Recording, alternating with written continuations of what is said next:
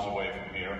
I would imagine most of the people in this room have not had the privilege of visiting Turkey yet.